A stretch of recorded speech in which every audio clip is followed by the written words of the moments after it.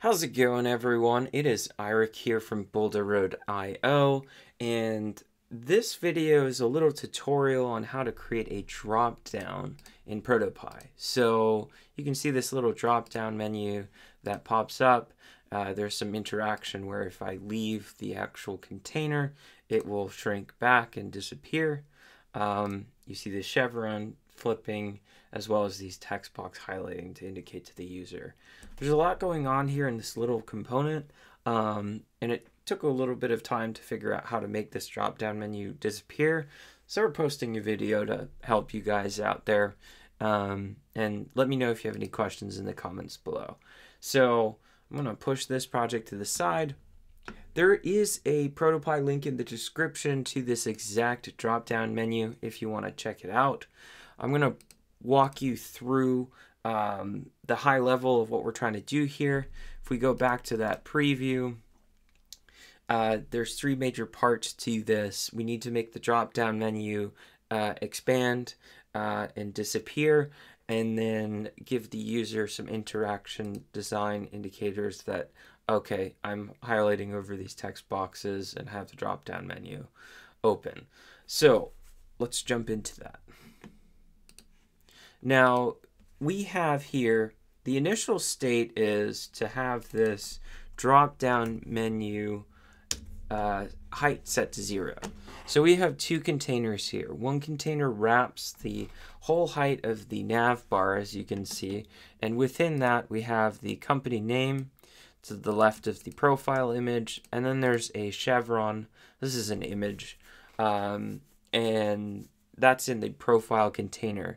It's really important to put the second container that contains your drop-down menu in the container that you initially click to open a drop-down, and I'll explain that later. But within this drop-down, we have 5 text fields, one rectangle divider that has a height of 11 for aesthetic appeal, and then there's 2 background items here. This is a square that's been orientated on its side by 45 degrees so that it looks like a more appealing menu. And then there's this white background, radius of 4, and a drop shadow. So that's all of the stuff in this drop-down menu. We're going to start here with the hover and click interaction that we need to bring this menu open. So let's come back here. On tap with the profile container, what you're going to want to do is scale the drop down menu, and we're going to scale the height to 230. We're also going to add a condition here. Actually, we don't need that condition. And then for aesthetic appeal here, we are going to rotate that chevron, this one right here, by 180 degrees on the vertical. So rotate by 180 from origin. Oh, this is important. The chevron here, you have to be careful when you look at the picture. Make sure that the orientation is in the center. Let me show you what I mean by that. This is the origin or orientation. You want to click the center box here so that it flips over the center, and you can see that here in this picture. So now let's see what we have here. I'm going to set the initial height to 0 so that we don't see it. So on tap of the profile container, we should see the drop-down menu pop open, and that chevron pops up to indicate that the drop-down is active. Now we're going to work with the hover and in and out on this profile container to just enhance that user experience. So when we hover over the profile container, we're going to want to change the color here to, I just set this to white with a opacity of 20. Now we have that nice little hover over to indicate that, oh, great, you know, we got the color here. So then you notice that the menu doesn't close when we hover out, and there's no way to close it yet. So on hover out of the profile container, what we're going to want to do here is scale the height of the drop-down menu to 0. We're also going to want to rotate that chevron 180 degrees so that it goes back to state. So now you can see here, and this is the whole reason we put the drop-down menu in the profile container, because when I mouse out of the profile container, it will actually change and scale the height to 0. If I had left this menu outside of this container separately, what ends up happening is there's no way to actually access the menu, because ProtoPie says, okay, well, you just left the profile container, which is a height of 40 here. So that's why we put the drop down in there. All right, so now that's working. We have to add the last step here, which is changing the color back to 0 fill on the profile container. So great. We have the tap to open up the menu, the mouse over to indicate to the user. So this is tap to open, mouse over to show that the user has highlighted something that he can click. And now we have the drop-down menu with the mouse out to close the thing and reset the chevron. Actually, we got to reset it this way. Let's see if this is... There we go. We got the chevron pointing in the right direction. So on tap, you want to flip it 180 vertically and then flip it back. So notice how that's different. Now, the last part of this drop-down menu here, if we go to the other preview, I'm going to close this. And this is the text highlights. So we're going to go ahead and get the text highlights here.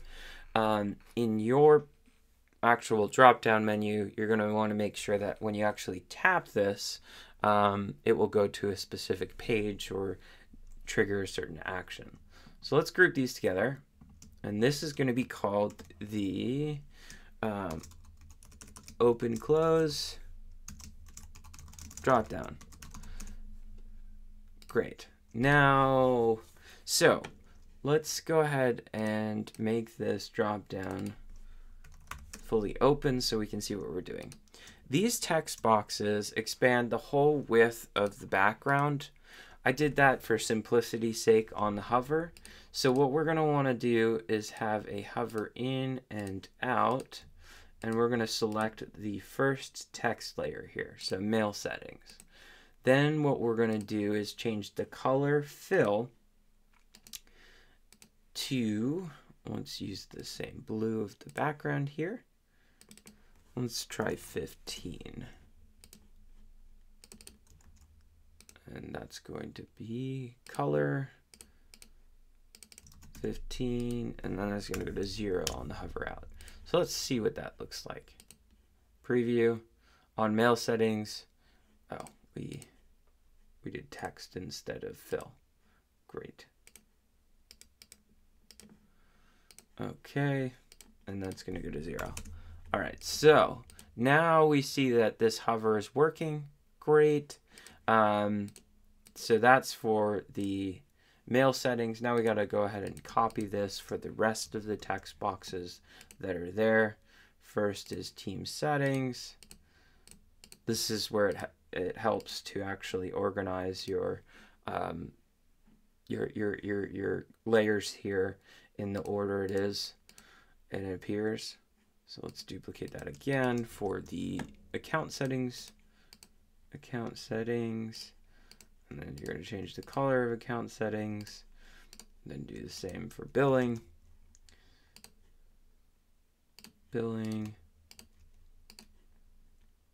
Billing. And the last one is the logout. Let's see if we got that right. Not the divider. Logout. Let's change the fill on the logout.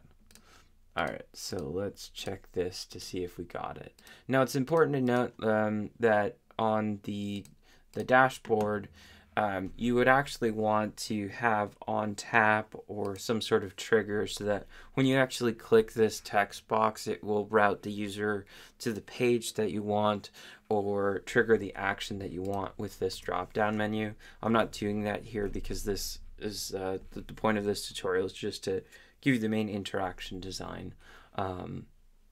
Switching pages is quite easy to do. So we have the hovers working, so that everything is working here. Now let's go ahead and minimize these guys and make this menu height 0 so we can show the full interaction design that we have here. So we have the mouse in and outs on all the text. We have the tap on this profile container to open up the drop-down menu, flip that chevron, and then we have the mouse out to close the menu, flip the chevron back, and scale the drop-down menu to 0. So this is the complete interaction design that we have here, and it closes. So thanks again. That was a quick tutorial on the drop-down menu. There is a link in the description with this exact ProtoPie link if you want to check it out. If you have any questions, let me know. I'd be happy to help you guys out. And yeah, thank you again.